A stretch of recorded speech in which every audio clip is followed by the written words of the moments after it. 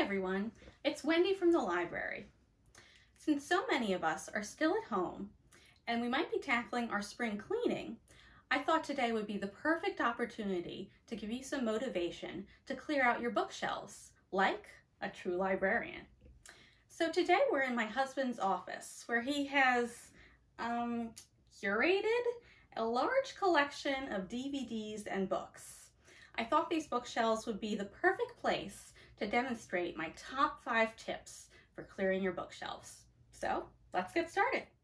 Tip number 1 is to go through those shelves and donate books that you no longer love. For libraries, this process is called weeding. We're continually doing the weeding process as we welcome new books in. We're also weeding books that haven't been checked out in many years. For us at home, this is a good idea to go through this process as well. Never feel guilty about donating books because chances are when you pass it along, someone else will find it and love that book. I'll leave a list of places to donate books in the description box below this video. Just to give you an example of weeding out books and how great your shelves can look afterwards, I'm just gonna help my husband out and weed some books from this row behind me. I don't think he'll mind. See you in a few.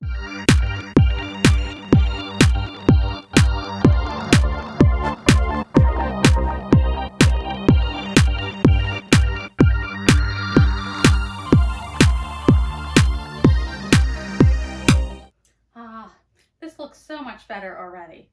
Now it's time for tip number 2. Showcase your favorites.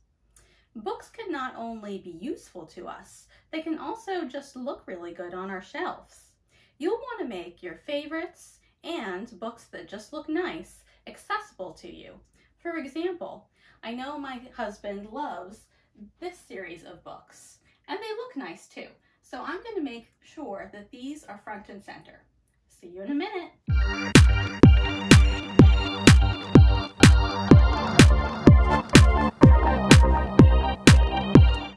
My third tip is to group similar books together. In the library, this means grouping books by genre, like fiction, nonfiction, biography, and so on. But at home, you should group books in a way that makes sense to you. Now that you've pared down your collection, it's time to think about spacing. Tip number 4 is words that I live by.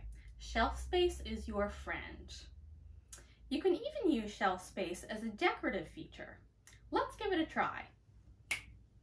Now that we've organized our shelves, it's time for the last and arguably most fun step. Add visual interest with objects. So pull out those bookends and tchotchkes, because I know you have them, and start organizing your shelves and making them look a lot more fun. You can even display books facing out, library style. So there you have it, a librarian's top 5 tips to organizing your home bookshelves. I hope everyone is doing really well at home and everyone at the library misses our patrons. We hope to see you very soon. Bye! Hey, what did you do to my bookshelves?